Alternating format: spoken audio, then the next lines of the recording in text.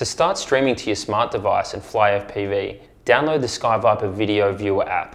Once downloaded, connect via Wi-Fi prior to opening the app. Then create your unique password and reopen the Sky Viper Video app.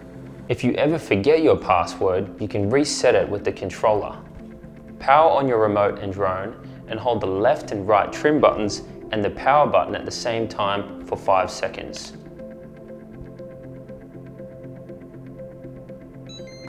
You will hear a chime when the reset is complete. Once connected, you can either fly from your screen in the remote controller holder or use the FPV goggles. To switch from screen mode to FPV mode, press the icon to the right side of the screen. You'll notice the screen will split. This means you're in FPV mode. Now, place your smart device into the tray and insert the tray into your FPV headset. Adjust the optics to suit your eyes and you're now ready to fly FPV.